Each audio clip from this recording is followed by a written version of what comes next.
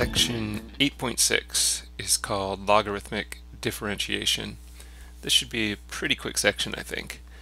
Let's just go right to the definition of logarithmic differentiation. It's a method used to find the derivative of complicated functions. These are usually functions that involve products, quotients, and powers. So, for example, we're going to do this a little bit later. Imagine actually taking the derivative of this. Gosh, I suppose you could use quotient rule, and on the top you'd have product rule. It would really be scary. But there's a way to do it much easier than that by using logarithmic differentiation. Here's the 3 steps. Step 1, take logarithms of both sides of the equation. Step 2, differentiate implicitly with respect to x. And step 3, solve the resulting equation for y prime. So let's try this out. We'll do a few examples. That's it. So as I said, this example looks extremely difficult to take the derivative of. So what we're going to do is we're going to take the logarithm of both sides. Now the first question you might have is, well, what base logarithm? Should it be common base? Should it be base 6, base 8? Well, this e gives you a pretty good hint that you're probably going to be taking the natural logarithm. And in fact, it turns out in calculus that's almost always what you're going to do. It's almost always going to be best to take the natural logarithm of both sides. So we've got the natural logarithm of y equals the natural logarithm of this whole thing. Do I really have to write it? Yes, I guess I do. So I'm just rewriting the exact question we started with.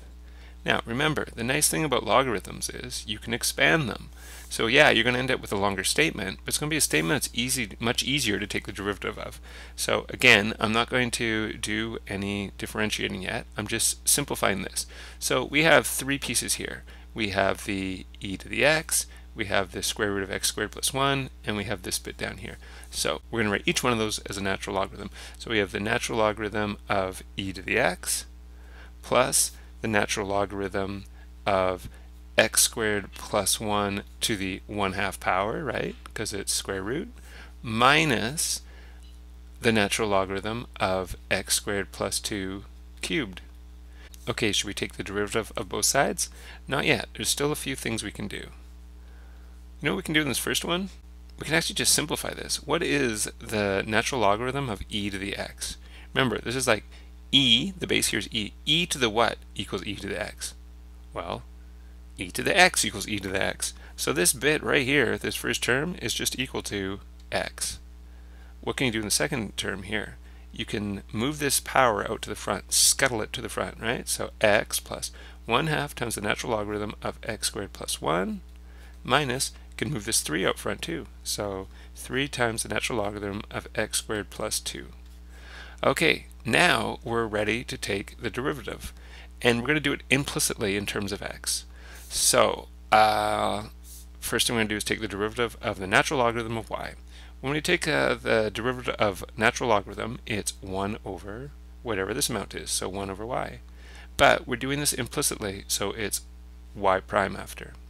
Equals, derivative of x is just 1, plus, okay, so just a constant, natural logarithm, so we go 1 over x squared plus 1. And we're going to have to multiply by the derivative of the inner function. So the derivative of x squared plus 1, which is 2x. Minus 3 is a constant, natural logarithm, so 1 over x squared plus 2. Again, we move to the inner function and take the derivative and multiply by 2x. Okay, we've got some simplifying to do here. On this side, we could have y prime over y equals, all right, we've got 1 plus, now here we have a 2 on the bottom and a 2 on the top, so those cancel. So I believe all we're left with is x over x squared plus 1 minus, we've got 3 times 1 times 2x, well that's 6x over x squared plus 2. Okay, that's basically it. Now what we have to do is we have to isolate the y prime. Well, that's very easy. All we have to do is multiply both sides by y. So we get y prime equals y times all of this, 1 plus x over x squared plus 1, it's a plus, minus 6x over x squared plus 2. And the last thing we do is, and it's a bit of a drag, but hey, this did save us a lot of time doing it this way, is where it says y, we write in what y is equal to. Here's what y is equal to right there. We got to rewrite all that for the y. So y prime equals, now instead of writing y, I write the original question, which was e to the x square root of x squared plus 1 all over x squared plus 2 all cubed, and we're multiplying by this same amount. We don't have to redo anything here, we'll just rewrite that. And this is going to be your final answer. I mean, it's still a pretty horrifying derivative, but finding it wasn't nearly as difficult as it would have been if we had tried to do it without logarithmic differentiation. Okay, just one last point. I'm not going to make a big deal of this in this course. In fact, I think you can probably just take it for what it's worth right now and just forget about it for this year, but I'm sure it'll show up next year and you'll have to be a little more rigorous about it, so I will mention this. If you have a function that is negative for some values of x, then you can't just take the logarithm of both sides, right? Because the natural logarithm of y would not be defined in that case. Remember, when we're talking about logarithms, the argument has to be positive. So if there's some values that are negative, you can't just slap a negative in front of it and say it'll work, because you can't take the logarithm of a negative value. But we can always write the absolute value of y is equal to the absolute value of f of x, and then use the formula from the last lesson we learned, which is that the derivative of the natural logarithm of the absolute value of x is equal to 1 over x. Confused? I bet you are. Okay, let me try to explain this with an example, and as I said before, you don't really even need to worry about this. So you look at this question, you're like, whoa, this looks like a crazy question. I think this might be a good question to use logarithmic differentiation with. So you might think that all you have to do, just like we did before, is take the natural logarithm of both sides. Natural logarithm of y equals natural logarithm of the cube root of x cosine x over x squared minus 1. And I'm telling you that for this year, I'll be okay with that. But next year, I would imagine you're going to have a little trouble if you try to just do that. Do you know why? Because this amount right here can actually be a negative amount, right? You're taking the cube root, and your cube root could definitely be a negative amount. And remember, that would mean that we would have an argument of this natural logarithm that's negative, and that's just not allowed. Now, you might be saying, well, why didn't we have to worry about this before? Because if you look down at this question, there's no way that this function on the right-hand side here, there's no way it can be negative.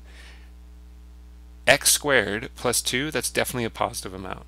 So when you cube that, that's definitely a positive amount. When you take the square root of something, it's definitely a positive amount. When you raise e to some power, it's definitely a positive amount. There's no way to get a negative amount here. So in this case, we can just slap a natural logarithm on both sides, no worries. But in this question, we have this issue of that this one could be negative, and then we wouldn't be able to put natural logarithm here. So this is where we use this fact right here. What we could do is just throw some absolute value signs on both sides of the original question. So we could say that the absolute value of y is equal to the absolute value of all this. Okay, so actually before we take the natural logarithm, sorry about this, this is probably going to really annoy you. We're going to simplify this first. So we're going to keep the y on this side, the absolute value of y, and on the other side we're going to have the absolute value of x times the absolute value of cosine x divided by the absolute value of x squared minus 1. And all of this is going to be raised to the 1/3 power. So again, not taking the derivative, not doing natural logarithms yet or anything, I'm just simplifying. Okay, so now I can actually take the natural logarithm of both sides. So we get the natural logarithm of y, or absolute value of y, is equal to, so we're going to write a natural logarithm of this side, but we could scuttle the 1/3 down. So let's do that. We have 1/3 times, and now let's expand all this. Rather than writing natural logarithm of all this, let's do 3 different natural logarithms. So it'd be the natural logarithm of absolute value of x, plus, since it's multiplied, right, natural logarithm of the absolute value of cosine x, minus, since it's divided, natural logarithm of absolute value of x squared minus 1. And now a wonderful thing happens. Do you see here, the absolute value signs will disappear when you take the derivative of the natural logarithm of an absolute value. It just becomes 1 over x. So it's like the absolute value signs didn't even exist in the first place. So I know it makes the whole process seem a bit unnecessary, but if you're being very rigorous about this, it is necessary. I'm just not going to stress about it this year. Okay, so here we go. We're going to implicitly differentiate this. So first of all, the natural logarithm of absolute value of y is equal to 1 over y, but this is implicit, so we have to multiply it by y prime, equals 1/3 a constant, so we'll put that there, and then we'll put the rest of this all in brackets. So the next piece we're looking at is the natural logarithm of the absolute value of x. Well, that's just 1 over x. And this is in terms of x, so we don't have to put x prime or anything like that. Plus, okay, chain rule here. Outer function is natural logarithm, which means it's 1 over cosine x, no longer need the absolute values, nice, times the derivative of the inner function. Well, the derivative of cosine x is negative sine x. Okay, then we have minus natural logarithm, so 1 over x squared minus 1, no longer need the absolute values, multiplied by the derivative of the inner function, which is 2x. Okay, let's go back and do some simplifying. This would become y prime over y equals 1/3. This stays the same, just 1 over x. We have minus sine x over cos x. And then we have minus 2x over x squared minus 1. Okay, so all we have to do now is isolate the y prime. So we get y prime equals, let's multiply both sides by y. So instead of being 1 over 3, it would now be y over 3, or you could put 1 over 3y. Let's do it that way, 1 over 3y. This would still be 1 over x, minus sine over cos. Well, that's the same as tan x, and this is just going to stay the same. And finally, the last thing we need to do is the annoying step where it says y, we have to write down the original question. So if we look back up here, we've got to write all of this without the absolute values, right? We don't need to put the absolute values in the final answer. So this would be what we put for y right there. So we get y prime equals 1/3 times y, which is the cube root of x cosine x divided by x squared minus 1, and then multiplied by all of this. We don't have to change anything here. 1 over x minus tan x minus 2x over x squared minus 1. Another horrendous but doable derivative. Okay, last one. It's actually a fast one, so don't worry, we're almost done. Y equals x to the sine x. And then we say x is greater than 0. The reason we have this here is so we can actually use logarithmic differentiation without having to worry about what I did up here with the absolute values and everything. So you don't really have to worry about this. This one looks deceptively easy. It seems like we could use a chain rule or something right away, but it's actually not easy at all. Like, we know how to take the derivative of x and x squared and x to the 4th and x to the -1 and x to the 1/3, but how do you do x to the sine x? Tricky. However, if you have something like this, a situation like this, using logarithmic differentiation is easy. So let's try it. Let's take the natural logarithm of both sides. And this is an exponent, so what can we do? We can scuttle it down to the front, so we would have sine x times natural logarithm of x. That's times, right? Those two pieces. And then we take the derivative of both sides, implicit differentiation. So on this side we're going to have 1 over y, but it is implicit, so it's going to be y prime. And what are we going to have to do over here? We're going to have to use the product rule. So we have our two pieces. I like to take the derivative of the first one. The derivative of sine x is cosine x. And then I write the second one, which is natural logarithm of x. Plus, I rewrite the first one, sine x, and I take the derivative of the second one. That's just going to be 1 over x. So what I have is, let's do two steps at once here. Y prime equals, I'm going to multiply both sides by y, right, to isolate that y. So I'm going to have y times cos x, natural logarithm of x, plus sine x over x. And the last thing I have to do, where it says y here, I just rewrite what it says right there. So y prime equals x to the sine x times, I'll do square bracket, why not, cosine x times natural logarithm x plus sine x over x. And that's it. Nothing really that difficult there.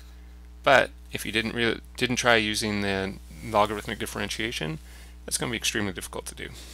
Maybe not possible. And with that, we're done.